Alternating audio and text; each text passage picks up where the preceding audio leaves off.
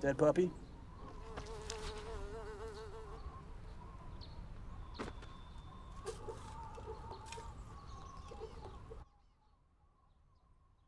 Do you ever get sad? Not really. Why? I don't know. I'm feeling like bummed out lately for no reason at all. No reason at all?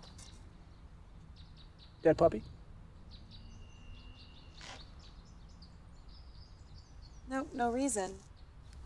You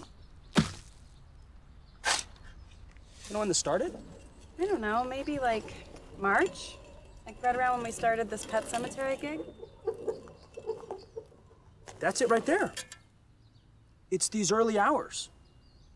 You're not getting that good sleep. You're not getting that good REM sleep. Dead puppy? Yeah, I mean, I do get cranky when I don't get my 8 hours, but it's been months now. I should be adjusted to it, you know? Yeah. I'm reading this great book called The Happiness Blueprint. And it says the best thing to do is to let go of the past and focus on what's right here, right now, right in front of you. Oh my God, that's it.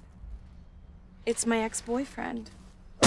He has this new 21-year-old dancer girlfriend. I've been dwelling on it so much, it's destructive. Yeah, but it's never just one thing, Maggie. It's like in this modern age, it's so easy to feel depressed. There are so many triggers, dead puppy. It's like, think about Facebook. It's like the algorithm for Facebook is designed to make you feel shitty about your life, dead puppy. It's like you go on there and all you see is like new jobs, engagements, babies, dead puppy. It's like, when is some cool stuff gonna start happening to me, you know? You are so right.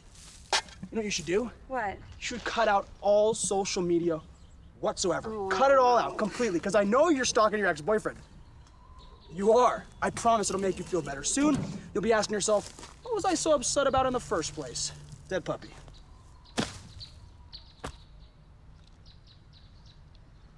Hey, Maggie, this one doesn't have a head. Oh, God, I'm sorry. I'm so stupid. I'll find it. It's okay.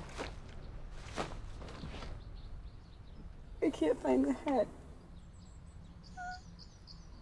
Hey, you crying? You see, this is exactly what I'm talking about. Like, what is this even about, you know?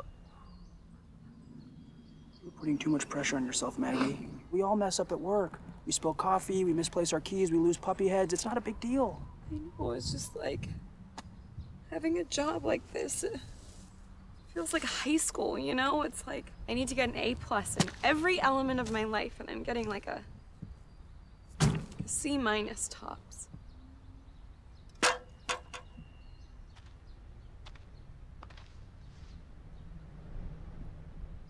Life isn't graded on a curve, Maggie. You have a great life. You have a wonderful family. You have great friends. You have a wonderful job at a pet cemetery burying dead baby animals with full health and dental benefits. You gotta give yourself more credit, kid. Dead puppy.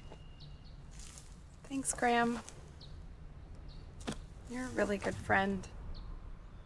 I try. I just hate to see someone with such a blessed life feeling down on themselves for absolutely no reason whatsoever. Dead puppy.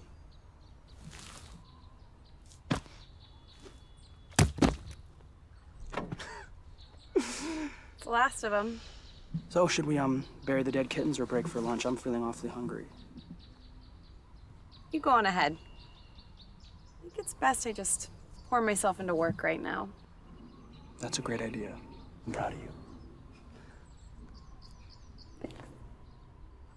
See you after break.